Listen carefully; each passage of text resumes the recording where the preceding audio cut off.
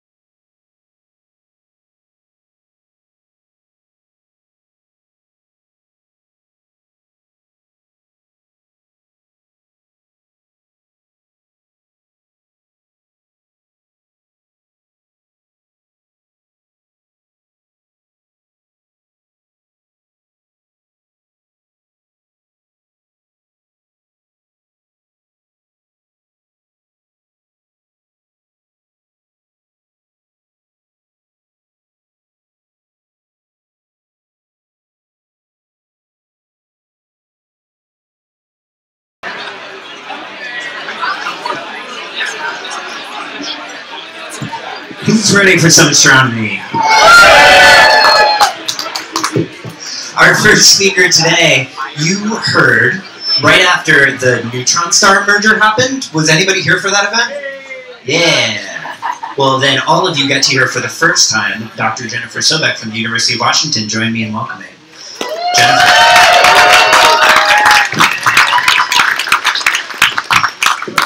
All right. Hi, everybody. I'm very glad to see you tonight. It's a Friday night edition of Astronomy on Tap, which is a little rare for us.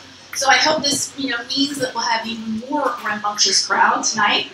But I'd like to introduce you to a series of women astronomers. I'll kind of tell you why I'm going to do this. I'm going to tell you a little bit of background. There will be some derogatory kind of things they had to push through. But the important thing is that they did, and they made huge contributions to science. So today, I'm going to introduce you to the Harvard computers, Women Who Map the Sky. Has anybody seen the movie Hidden Figures by chance? Anybody watched the film Hidden Figures, read the book Hidden Figures by chance?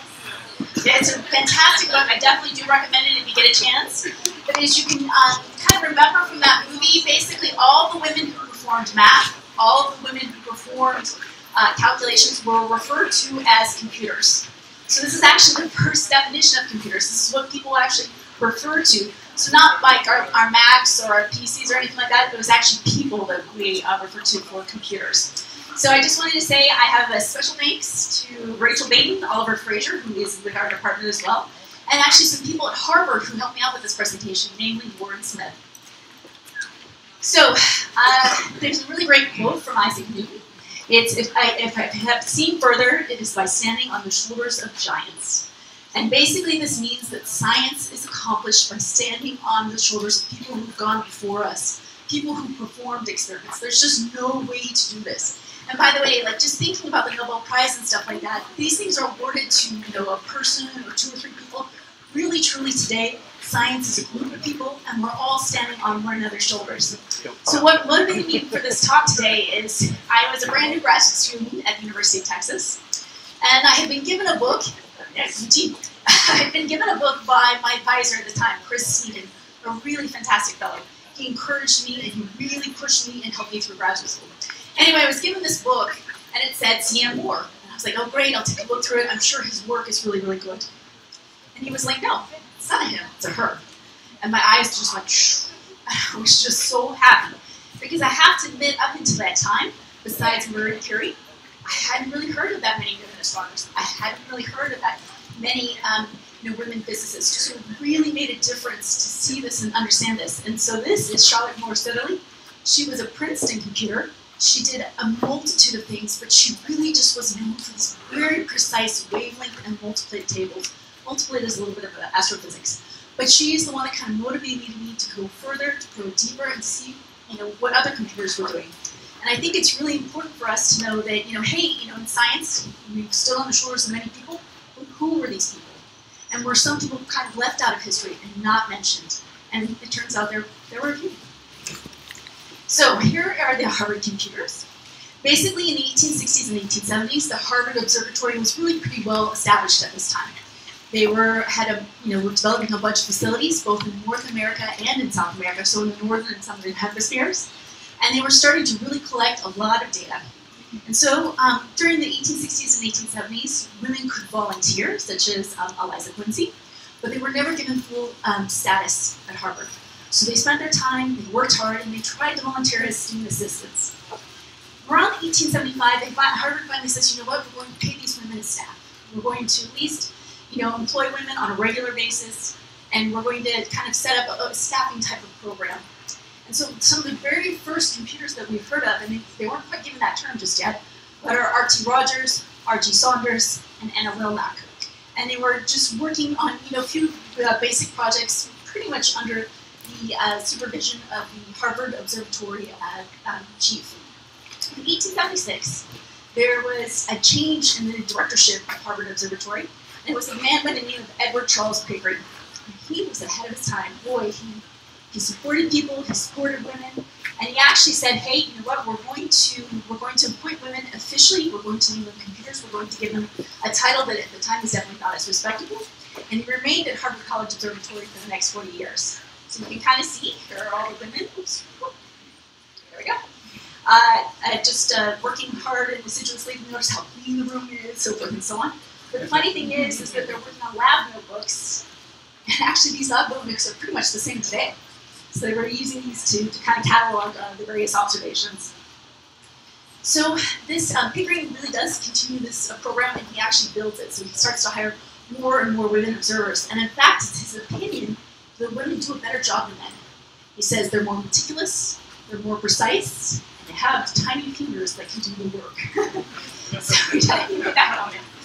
So anyway, but the women observers, the women computers, pardon me, were a bit of a bargain. As you can see, they are paid 25 to 30 cents per hour. Their average male colleagues were at least paid like 80 cents or $1 per hour, so there was a bit of a wage gap. And they worked roughly about 6 days a week. Just to give you an idea, these women who are working for Harvard, they're being employed as staff. They've actually probably received, a few of them, degrees at this point, but this is before Radcliffe even opened. So in 1879, Radcliffe opened as a university, and there was the women's section, or the Women's College of Harvard. In 1882, Pickering really picks up the pace. It's really becoming a huge scientific endeavor from Harvard Observatory. And he begins these photographic stellar investigations. And he starts creating the plate collection. That's something we're really going to focus on today. So these plates are basically either images or spectra of astronomical objects, things that we're very, very interested in. And then finally, the last person, besides Pickering, to really get this program going is a woman by the name of Anna Draper. Her husband, Dr. Draper, they actually had an observatory, their own personal observatory. This is still kind of in the era where you could be a quote-unquote gentlewoman observer or gentleman observer, but basically you're funding your own science, you're funding your own observatories. So her husband unfortunately passes away, but he's doing this huge stellar catalog, just going star by star by star, looking throughout the sky, trying to give them identifications, trying to map the sky. He passes away during this time, and then she issues a call. She said, hey, please help me finish this catalog, this work of my husband's. Nobody answers it. So she goes up to Pickering and she says, hey, can you help me do this? They form a collaboration. She gives them instrumentation. She gives them money. And from this, the actual whole computer core is actually formed. So we're very, very thankful. By the way, just to let you know, Harvard College finally admitted women students in 1977. Okay. All right, so what are these plates? What do they look like? And what do these computers actually have to deal with, right? And so, basically, Harvard College Observatory houses one of the largest collections, if not the largest collection in the world of plates. They're like flash emulsion plates, right? So we're not quite at film, but we're basically using like a photographic emulsion to develop, images or spectra of astronomical objects that we're interested in. And so you can kind of see here on the left. Here's an actual spectrum. And if you're a little familiar with your physics/astronomy, this is H beta, which is basically a spectral line of hydrogen. This is H alpha right here. And this is what they're working with star by star by star and looking at these identifications. So you can see in this particular plate, there's lots of spectra. And each of these actually represents a stellar spectrum of a cluster. So basically, this is a collection of stars. So they're spending all their time getting really deep into this, and they're looking at each one of these spectra. And this is the tool that they use to do this. It's called a fly swatter. But basically, they're sitting there with magnification glasses. They're putting them up to their eyes, and they're just marking feature by feature what they believe for each of these stars. So it's really, really interesting. As you can tell, as I mentioned here, there's about 20 Harvard telescopes. So all of these telescopes are collecting data in US, Peru, South Africa.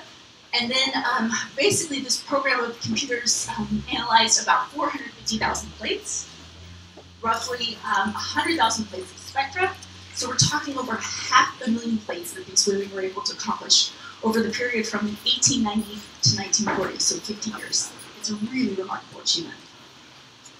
So, our first one, and I forgot to tell you, I'm wearing a t-shirt, and it features the computers, actually. So, who's seen the NASA Lego Women's set? I'm so proud that that has actually been released. It's something that I definitely participated in with my fellow colleagues in getting this released. Well, there's Legos now of all sorts of the astronomers. Collect the series. But anyway, so I have a Lego Women's astronomy shirt, and it's featuring some of the computers that I'll talk about now. So the first of these is Henrietta Swan-Leavitt. She was really one of the initial computers, so she had that full computer title at Harvard Observatory. She was very much interested in variable stars, and so what I featured here is just a really nice nearby variable star. In fact, it turns out to be a Cepheid. I'll talk a little bit more about that more in just a second. And here's one of her actual plates. And if you can't see it too much, but if you zoom in, you can actually see the identifications that she made on this particular plate. So she had graduated from Radcliffe, and she started volunteering. And of course, they didn't pay her anyway, but eventually she got a computer title. Her thing was classification. So she's looking at these spectra, and she's going through and she's classifying all the lines of the spectrum. She was basically looking at these things through superposition. So you had one plate, and then another plate taken just a little time later, and she superimposed the two to really understand that there was variability in the stars, meaning if the positions of the lines shifted back and forth. She discovered roughly 2,400 variable stars, half of all the known variable stars at that period of time. She was prolific. So in 1908, she publishes a catalog of roughly 2,000 variable stars that had been identified in the large and small Magellanic Clouds. Anybody familiar with the Magellanic Clouds? Okay. But basically, these are satellite galaxies of the Milky Way, and one of the reasons you're probably not familiar with them is because you can see them from the Southern Hemisphere. So when you get a chance, when you're down in Peru or Chile or Brazil, look up into the night sky, and you will probably see featured the small and large Magellanic Clouds. Anyway, these images were more sensitive than any images she had previously made, and then these was really starting to be something of a pioneering discovery. So here is her plate. It was taken of the small Magellanic Cloud, and at this point, she's actually able to publish and publish under her own name. This is something pretty special. And so she does issue a publication, like I mentioned, and she starts to talk about these faint variable stars. And then what she mentions in particular, a really nice kind of finding that she arrives at, is that taken within 2 to 3 days of each other, so plates taken within 2 to 3 days of each other, have equally interesting results, showing that the periods of many variables are indeed short. So she's just found something a little bit special, and she knows it. She knows that she's discovered something really special. And what she discovered is something called Cepheids. And Cepheids have a really well-established luminosity-period relationship. So understanding their brightness, the luminosity, as a function of their periods, which is basically a period is thinking about how fast the star is fluctuating or how fast it's varying. And so this is her original plot. And so what you can see here on the y-axis is luminosity, and it goes from faintest to brightest. And then on the x-axis right here is the period of time, so very short period fluctuations versus very long period fluctuations. And this is actually her plot right here. And so she gives this relationship, she publishes it, she establishes it, but it's pretty darn fundamental. And what she said is showing that there's a simple relation between the brightness of the variables and their periods. So that's actually a quote from her publication. She went on to provide the first calibration of the slope of this relationship, but as there was no known distance to the MC, we knew it was out there, but we didn't know how to establish a distance. She wasn't actually really able to calibrate it. And just before she was able to get this information, she actually passed away. So we have Edwin Hubble here. People, of course, are familiar with the Hubble Space Telescope. The next generation, which is going to be the James Webb Space Telescope, but Hubble is still definitely operating at this point. And Hubble pretty much stood on the shoulders of Henrietta Leavitt, but we didn't know it, right? So Hubble went in and he examined, various Cepheids, so these really well understood varying stars, right? And he examined them in the small Magellanic Cloud. And as you can see right here, here's an image, an actual image from Carnegie Observatories at the Magellanic Cloud. And he was able to sit there and look at the Cepheids, especially in the Magellanic Cloud and in Andromeda. And he was able to establish, using this periodic luminosity relationship, that it was a galaxy way external to the Milky Way. So first, we didn't understand, if it was just something like some sort of satellite or if it was indeed its own external galaxy. He continued this idea, and eventually he was able to measure the local rate of expansion of the universe. This is a fundamental finding. It's called the Hubble constant. And it's something that today we investigate, and we actually try to hone down and understand because it's related to the expansion of the universe. For 100 years, Hubble was actually credited with this finding. He was credited with this period luminosity relationship, and then Henrietta Leavitt was completely left out. So now we have Annie Jump Cannon. Annie Jump Cannon is one of my favorites. She's a spectroscopist, a full-fledged spectroscopist, studying normal stars. She was pretty much worked for a long period at Harvard. And what I've kind of shown here is just her working at her desk. She's one of these women that made the transition from being a computer to almost being like a staff astronomer. I've shown here in the middle spectra, and of course it goes from Roy G. Biv. Anybody know what Roy G. Biv stands for? Okay, well, you've got enough questions for tonight. I'll ask you later. But anyway, it's spectra of all the stars of Hyades, which is an open cluster in the disk of our galaxy. And this is an actual notebook from Henrietta that is currently stored at Harvard. So she begins volunteering at the observatory where she's taking grad classes at Radcliffe. She's actually deaf. So she's doing this work, she's accomplishing this in all the time hearing impaired, so it's very impressive. Pickering is completely overwhelmed and just impressed by her work, and he starts to promote her. And as you can see, in 1911, she kind of goes to a second curator of the astronomical photographs. But at the time, the president of Harvard University did not want to allow her to be listed as staff. So you won't find her name in the staff directory at Harvard. Eventually, she moves beyond this, and in 1938, she's finally recognized. So we're 27 years later. She's finally recognized as Harvard staff, and she becomes the official curator of astronomical photographs. She averaged 3 stars a minute.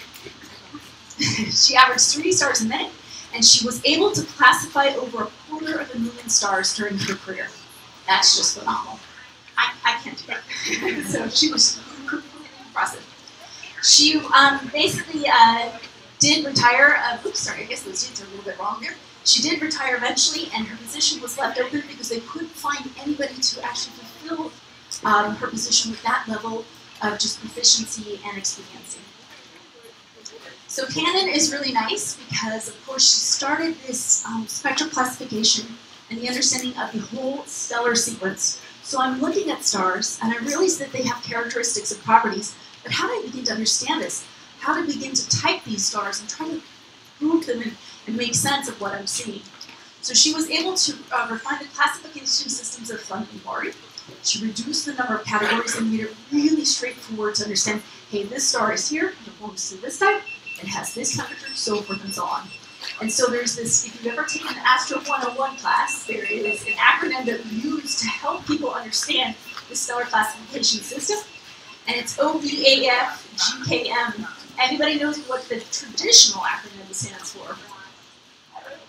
OB, the fine girl, and kiss me tonight. There's that. That is not my favorite acronym.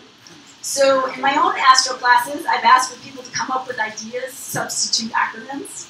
I took these from a class at Stony Brook, but old, bald, and fat generals keep mistresses. Oh boy, and F grade kills me. And only boring astronomers find gratitude knowing mnemonics.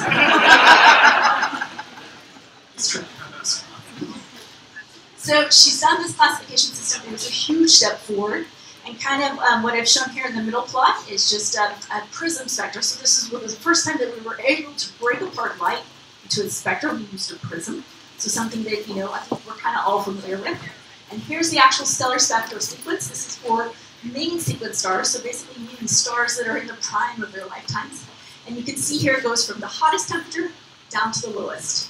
And there's actually a change in what you can see with the spectrum. I'll show you more in just a second. And she had a little great finer distinction. Anyway, she has a really nice quote. She says, each spectrum is a gateway to a wonderful new world. And so here is her stellar classification system.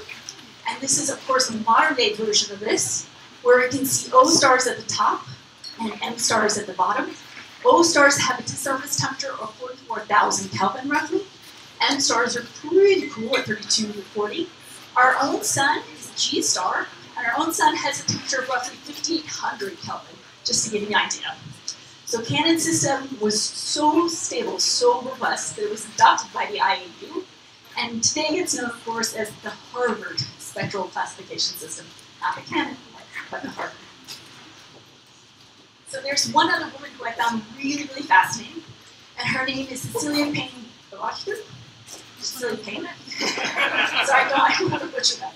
But anyway, she is just phenomenal, and she really, out of all of these computers, she's the one to achieve the most and the greatest transition in her career. So she was around for Harvard pretty much primarily during the 20th century, and she tried to initially study at Cambridge, but Cambridge said, no, we don't accept women. So she went to Harvard at the time. People found her to be so fascinating and so intelligent that they actually allowed her, they created a special degree category for her, and she's the first person to graduate from Radcliffe with a PhD. So she was that impressive. It took her about 30 years, though, so she gets the PhD, she goes to work for Harvard observatories. It takes her about 30 years, and finally they give her a professorship. Just to let you guys know today, the average time for most professors transitioning from like a postdoc, so kind of a period after your PhD, to professorship is 7 years. It took her 30. And eventually she became the first woman to head a department at Harvard. So she was the third department head, but the first one to do so, and she's just amazing. So what I've shown you here is a view of the sun, because this is one of her primary research topics, and I just love this view of the sun. This is from NASA, and what it is a compilation of both ground-based and space-based images of our sun at different wavelengths. So each wavelength gives you a piece of information, and this picture clearly shows that, and it gives you a different view of the sun. You get an idea as to activity, you get an idea as to content, and this is just a really beautiful view of the sun like this. And these are her notes. And one of the things she worked on is line streams and identifications. And so here, this is her at the telescope right here. She's taking data for her doctoral work at that point. And then what she discovered at the time is that the sun is made primarily of hydrogen and helium. And only 2% of the sun is heavy elements. So it's basically hydrogen, helium, and heavy elements. And this shocked people. Because people thought, hey, the sun and the earth, they should be the same. They should have the same composition. But she was the one to prove it. She saw a connection also between atomic physics and the understanding of these lines that we see in the absorption spectrum. She was really able to make that connection. And she was able to understand this as a function of the layers of the sun. Understand what was going on physics-wise in the layers of the sun. She was able to show that the many differences of lines in the stellar spectrum were due to different atomic ionization states. Sorry, that's a lot of physics coming at you guys. You haven't had enough here for that much physics, I don't think. And that basically different temperatures, it was related to different temperatures and different amounts of the elements. So here's an actual spectrum of our sun. And I want you to be impressed because each of these dark spaces right here, so basically it's a black body spectrum, RGB, the rainbow. And so there's a background of rainbow that comes from our sun. And essentially each of these dark places right here is where some sort of element has taken out light from that background rainbow. And each of these dark spaces, corresponds to a different element. So that's how we're able to understand, hey, what's in our sun? Not just what's in our sun, but what's in stars all throughout our galaxy. Her work was totally pioneering. And of course I've given this nice little periodic table of the elements, something I referred to in my last talk, but basically showing that all these things in this periodic table of elements are actually kind of representing this one segment of the solar spectrum. So, her finding was so revolutionary that Henry Norris Russell said, no, I don't believe you. Nope, I don't got that. And so he went down, he was actually at Princeton too, so I won't lie, a little bit of the Harvard-Princeton dynamic came in there. He took his own observations. He said, I guess this finding is true. He published it, and actually he was credited with the finding for several decades afterwards. So, exactly. So I want to point you to two references tonight, and I really want to highlight that these women, succeeded through kind of adverse and tough times, but they really did persevere. And the thing is that even though history did forget them at times, that their work still came through, and I'm so grateful to know that because they're an inspiration to me.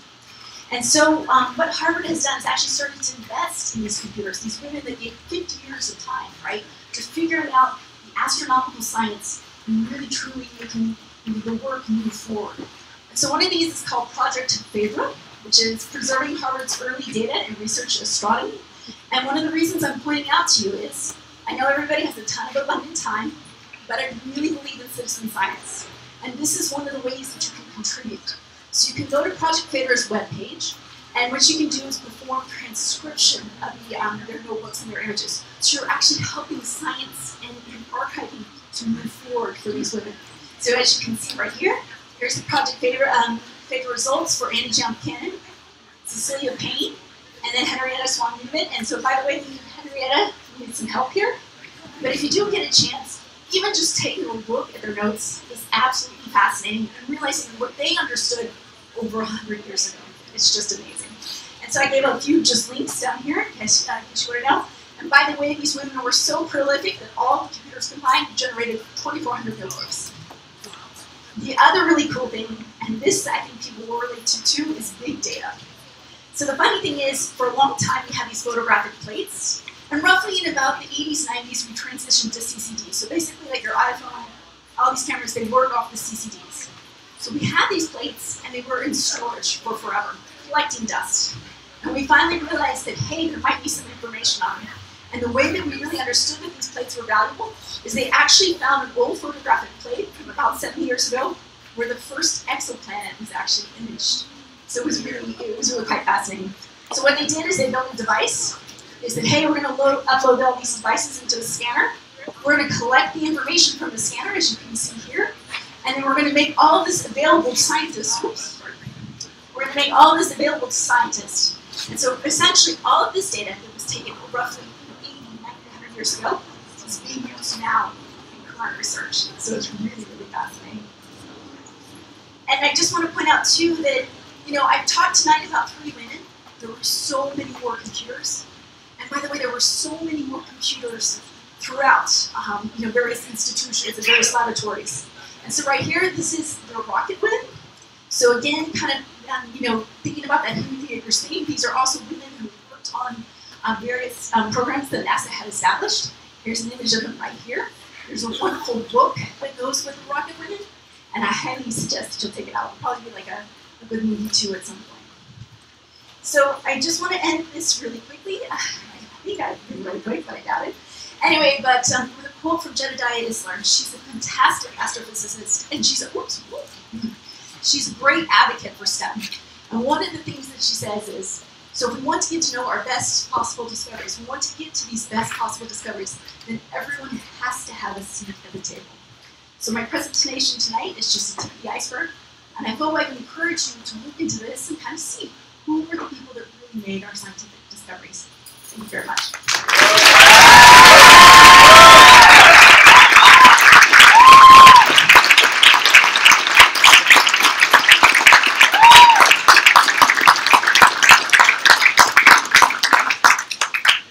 We have time for some questions. Like, where did I get this awesome shirt? Yeah. Does it come in men's sizes? Yes, it does. Yeah. So I have a question. So a lot of the women you mentioned kind of use their initials. They use their initials and not their full names. Is that a trend that you see with women at that time to maybe create more credibility? Good question. So basically, she asked whether or not when you see a lot of publications, when you see a lot of mentions of these women, you see initials as opposed to their names. And so I will tell you that I refer to myself as J. Sobeck, right? But I will tell you that's a little bit of a dodge. You're right. Just to kind of maybe not affiliate gender initially, and to maybe push through just those first stages, yeah, they definitely refer to themselves by their initials. I also have to tell you guys, I hope it's not too negative. I hope you drink enough beer to feel positive about this stuff. But, ready? So I'm looking for images for these guys, and I mean, it's just fascinating. And I'm so thankful, because by the way, this presentation stands on the shoulders of so many people. But this particular image is known as the paper doll image. A lot of images that I found of them, they were known as Pickering's harem. So if you search for them, one of the very first search terms that you'll come up with is harem, for a bunch of women who are doing absolutely phenomenal work. Any other questions? Yeah. What is the recognized definition of an exoplanet?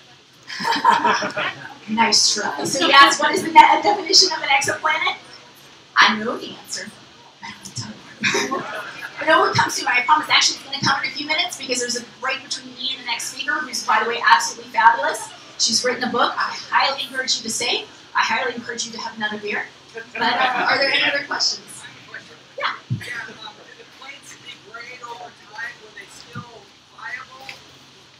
This is a really good question. So basically, did the plates degrade over time? And the answer is yes for some of them. They tried a whole variety of different emulsions, so basically different chemistry to get the plates.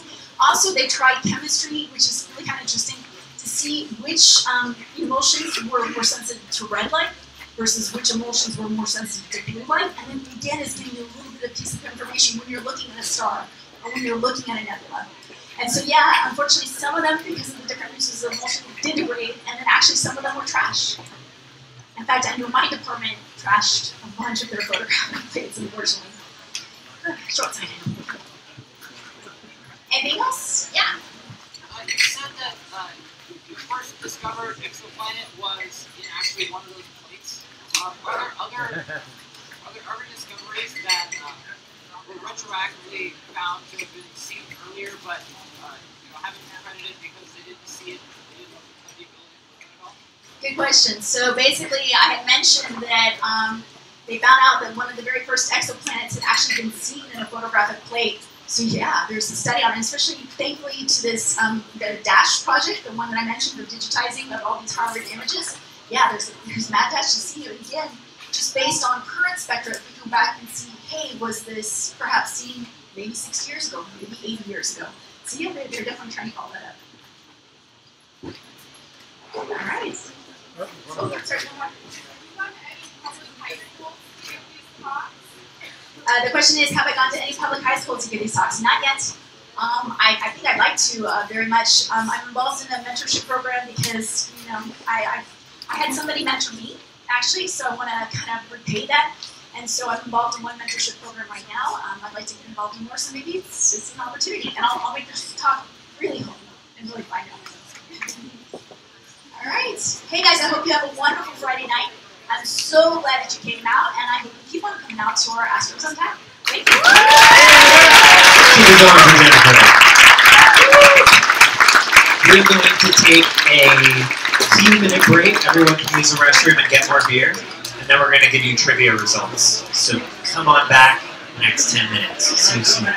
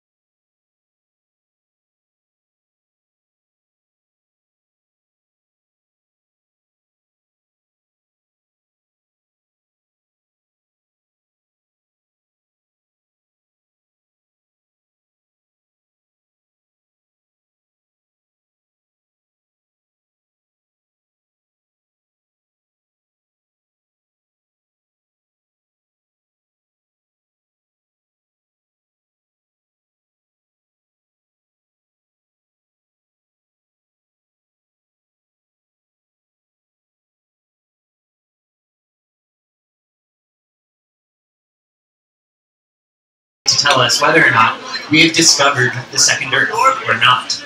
Yes or no? Please join me in welcoming Elizabeth.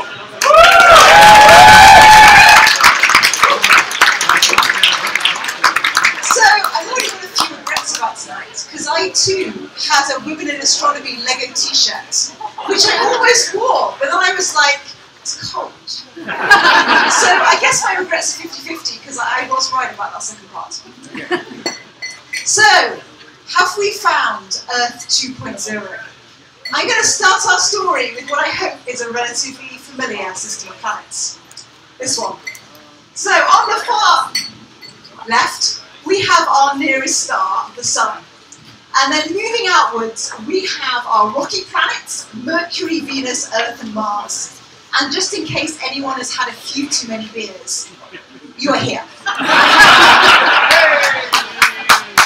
And then beyond that, we have our gas giants, which are predominantly atmosphere and kind of masses. So Jupiter, Saturn, Uranus, and Neptune. And then some of you might be saying, Pluto? And what we say to you is that we don't talk about Pluto.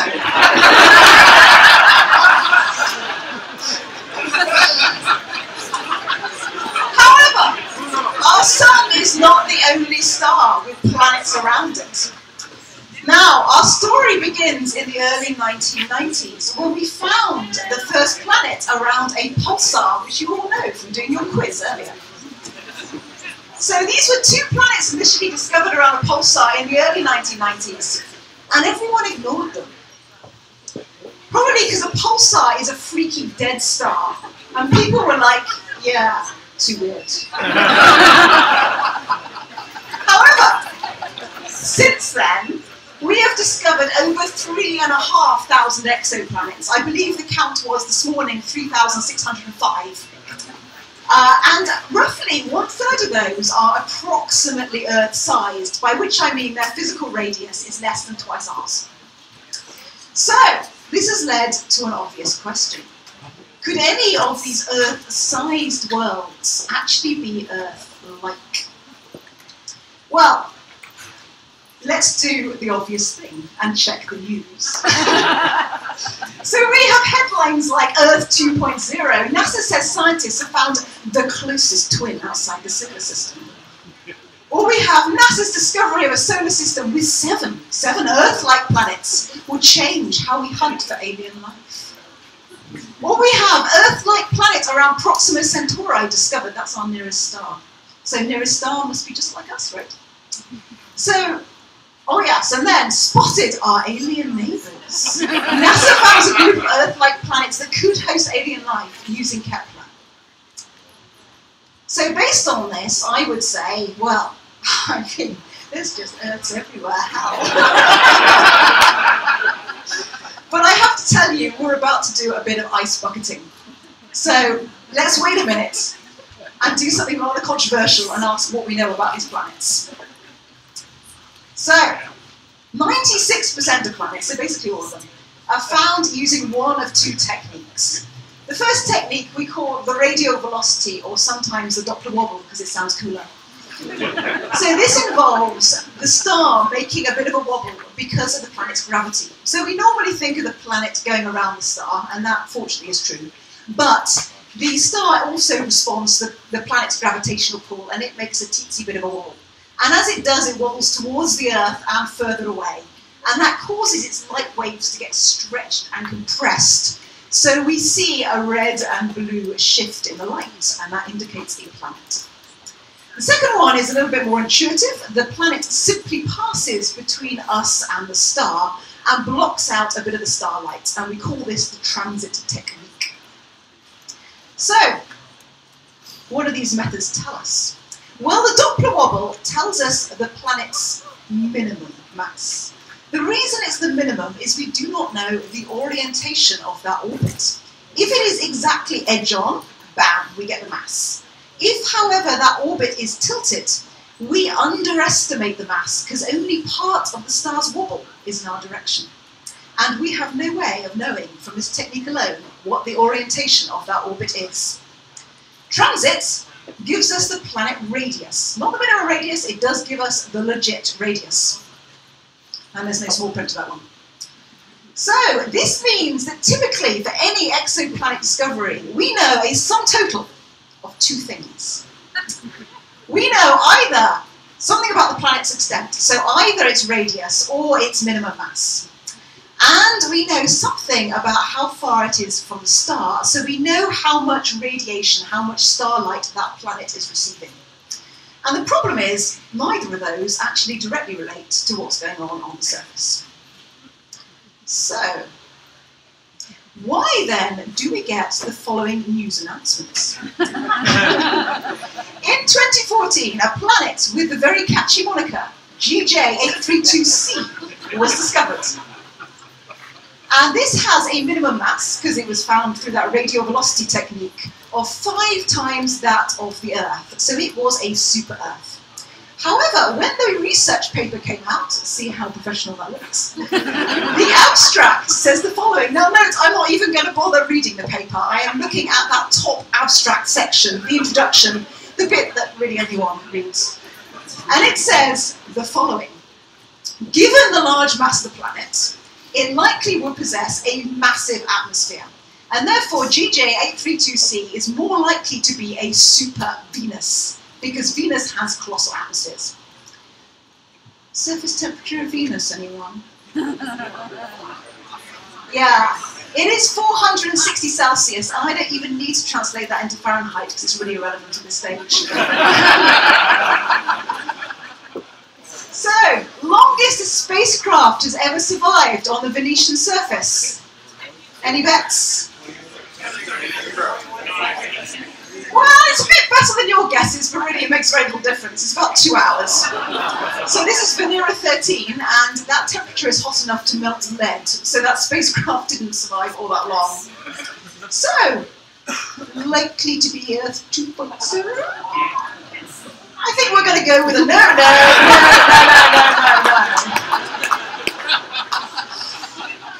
But the press had other opinions. So we got newfound alien planet, Gliese, that's GJ. 832c may be able to support life. Nearby exoplanet is the best candidate for supporting life. I'm guessing whoever wrote that lives in Arizona in the summer. Oh, no. Gliese 832c, potentially habitable super-Earth discovered a mere 16 light-years away. Or maybe this potentially habitable super-Earth is just 16 light-years away. So, you know, really, we should be packing our bags right now. It's clearly around the corner, and it's a beach holiday.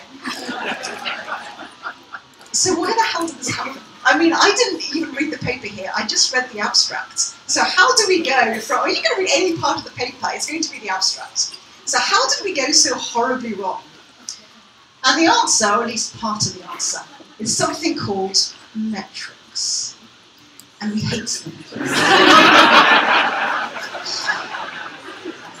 So one metric I think most people would have heard of. This first metric I'm going to introduce is the so-called habitable zone. So the habitable zone, the official definition, is where an Earth-like planet can maintain liquid water on its surface.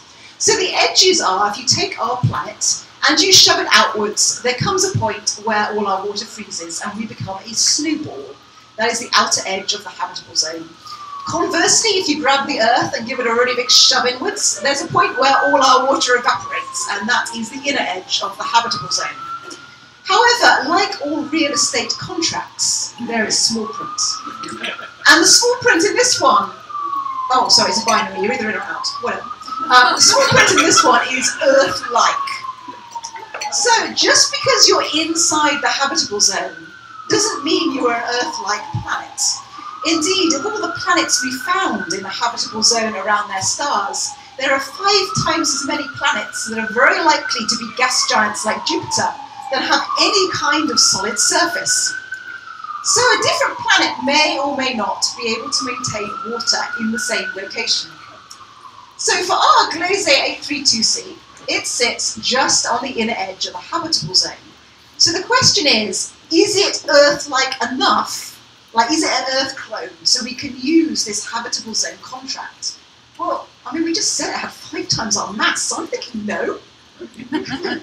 Like, it's obviously not identical to us, so therefore we can't apply the habitable zone. Therefore, we're not really talking about liquid water, and did I mention it's a super Venus? No. So, the second problem we had was with a second metric that has mercifully fallen out of use. I like to think because I keep giving this talk.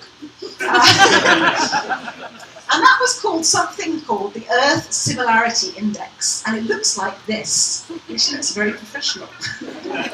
However, we can break it down and say all this equation is saying is you take the planet's property and you subtract from it the same property of the Earth, and you throw in some arbitrary weighting and you multiply these all together. And the properties we consider are density, radius, escape velocity, and surface temperature. Problem number one. None of these four conditions actually measure surface conditions at all. And we're missing like loads of important factors that are going to control what it's like on the surface. For example, the fact that we have plate tectonics is kind of a big deal. Our volcanoes actually produced our atmosphere, if you care about that. The fact that we have a nice circular orbit without extreme seasons, I mean, again, that might be nice. Our magnetic field prevents our atmosphere from being stripped by the sun. Our rock type helps the amount of greenhouse gases in our air. And the fact we actually have water does help us in supporting it. So, small points, but none of those are at all mentioned in these four properties. So it becomes a little bit like this Facebook game. Which of your friends do you most look like? So this is the same basic idea. They take properties of your photo, they take the same properties of your friend's photo, they subtract them, and they look for the smallest difference. So, this is me. Which of my friends do you think I most look like? Let's have a drum roll for that. So the answer turned out to be this bag of chips.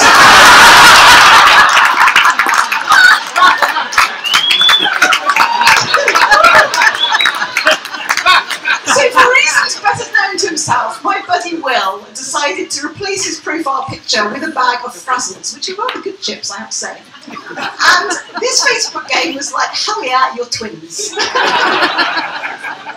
But I would propose that either we haven't got enough comparison points between me and this bag of Frazzles, or possibly we're using the wrong ones. Which brings me to this four list again. The second problem is, did I mention we can only observe two things, and none of them are actually these. So we can observe either the radius or the minimum mass, or we can observe the amount of radiation the planet is getting. Aha! You might think you lied, because look, surface temperature, that must be correlated with the amount of radiation the planet is getting. And yet, it's not. So, we've got four quantities based on two measurements, and neither of them are those four quantities. So, for example, the equilibrium temperature here is what you get from the amount of radiation.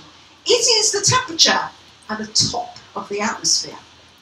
So the equilibrium temperature for our planet is a rather chilly -18 Celsius, whereas our actual global average is 15 Celsius. So -18, the point is everything's frozen. 15, I think we're talking about, I don't know, what is that in Fahrenheit? Like, you need a coat. 60s, maybe. And as I mentioned, Venus is hot, but its equilibrium temperature is about late 80s, which, seems like a beach holiday. But again, its surface temperature is something that's lead, so no, not really. So the atmosphere has a very strong effect in what happens to that radiation when it reaches us, and it's not like a linear effect. You can't just add 33 and call it a done deal. That only works for the Earth, and it most certainly doesn't work for Venus. So we have these two measurements, and oh yeah, right, sorry. So yes, this planet that we're looking at here, this has only two. So it has the minimum mass and it has the amount of radiation. And what happened was these two were used to make a guess at these four. And then what the result was a value 0.81 out of 1. And the claim was, well, if you're above 0.8, you're Earth-like. So we took two properties, none of which measure surface conditions. We used them to derive four other properties that we can't measure. And we ended up with a value that claimed to be identical to Earth, and everyone believed it. So just in case you weren't convinced, What do we think the ESI, or Venus, would be? If we observe Venus as an exoplanet, as a clue, Venus is very similar in size to the Earth.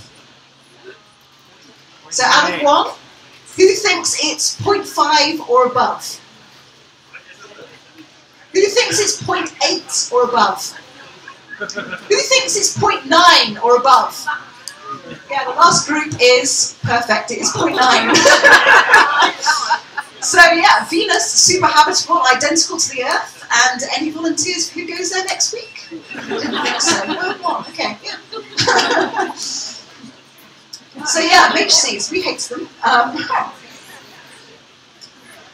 So, what can we do? Well, we can't yet measure what it's like on these planets' surfaces.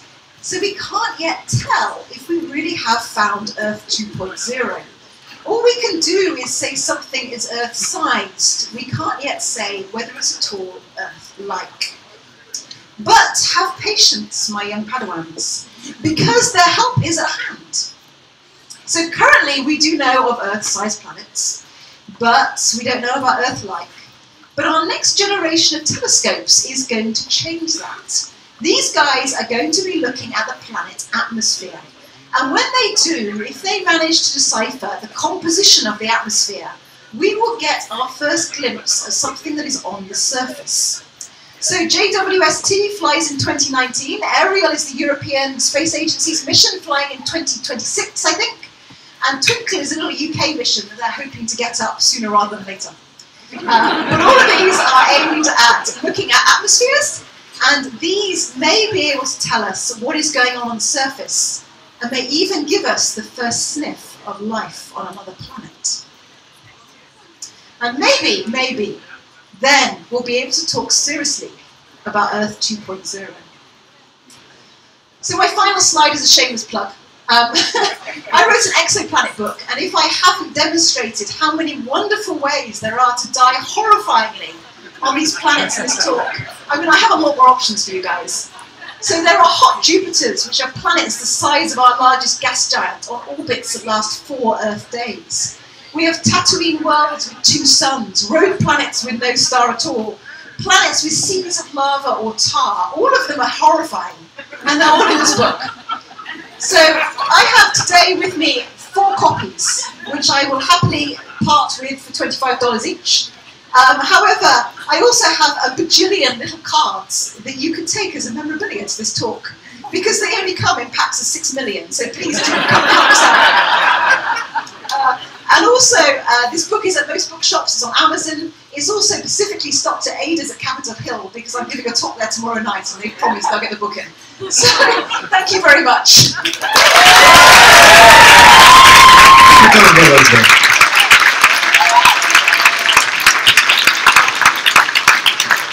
Any questions? So, you mentioned that next generation of telescopes will be able to, so, like, as I understand it, ours, atmospheres took like 500 million years to develop. Would we be able to deduce, like, oh, maybe this one is going to develop an atmosphere, because they're so far away, right? Right. So the question is, our atmosphere didn't exactly come instantly. So could we tell if a planet was going to be Earth-like, but wasn't yet?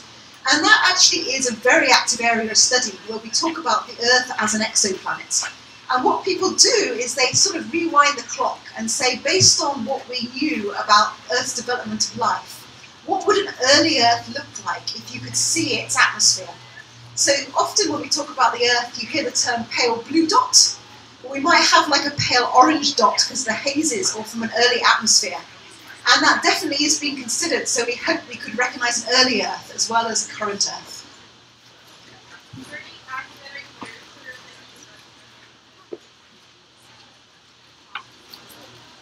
I mean, I'd recommend my book.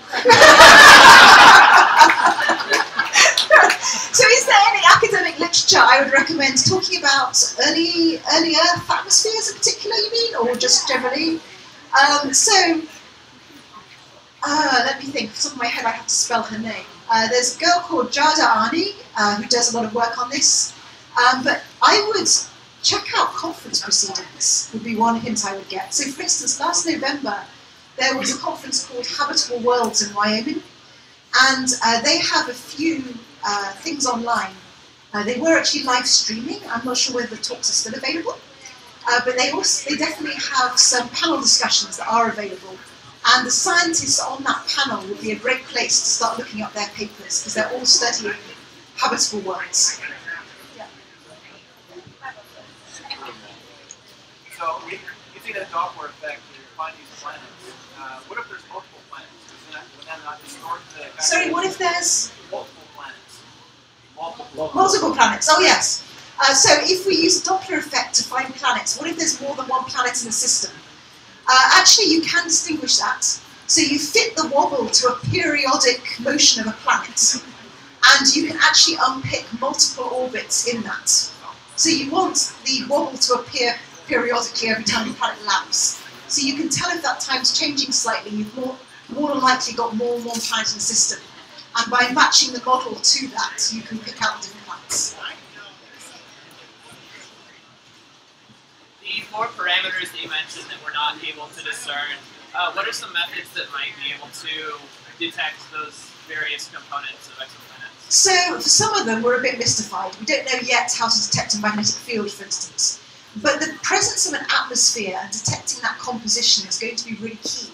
And the reason is that the planet's atmosphere is the result of pretty much everything that's going on in the planet. Like if it didn't have a magnetic field, we would expect that atmosphere to be stripped, for example. The geology, the volcanoes are going to be adding to that atmosphere, life is going to be adding to that atmosphere. Really the whole planet system, the products of which we're going to be seeing in the gases in the air. So the challenge is not whether we will see what's going on, it's whether we will understand the fingerprint that we're going to get as a result of that. Anyone else? Yeah. Would you be able to determine if there was an atmosphere being produced at the surface, but escaping fast enough where the magnetic field wasn't present? So, the question is, could we tell if the atmosphere was theoretically being produced but being simultaneously stripped? It all comes down to timescales, like how fast is stripping compared to the atmospheric production. Generally speaking, the atmosphere is outgassed from the planet fairly early on in its history. So you would expect either the atmosphere to be there and be about to be stripped, or be already lost.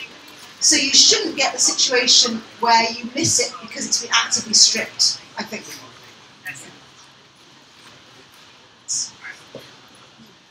So if these telescopes, you said you might actually be able to see the surface. If these telescopes in the future actually find life, what's the astronomy community doing to, I don't know, is that be a huge announcement for the country, or what would the astronomy group be doing to, I don't know, formulate that message out to the populace? Well, based on the media, we seem to be announcing it prematurely 10 years early. That's the way. I mean, I think there will be a lot of steps before we get to that stage. So one of the things we're going to see is this complex signature, I hope, of gases. Now the big question will be, is that definitely biological, or can we do it abiologically? So for example, our atmosphere contains a lot of oxygen. Does that mean definitely life? On the Earth, absolutely, oxygen is definitely produced by life. But if you look at the atmosphere of some of the Jupiter's moons, like Europa, they have oxygen atmospheres, but they don't have life. So it is possible to be able to produce a lot of these would-be biosignatures by abiotic means. So I don't think there'll be nothing, shebang, we found aliens. I think it will be, this is the stage we're at to, we're seeing some interesting signatures. What could this mean? What are the possibilities? So I hope we give everyone a very gentle build-up.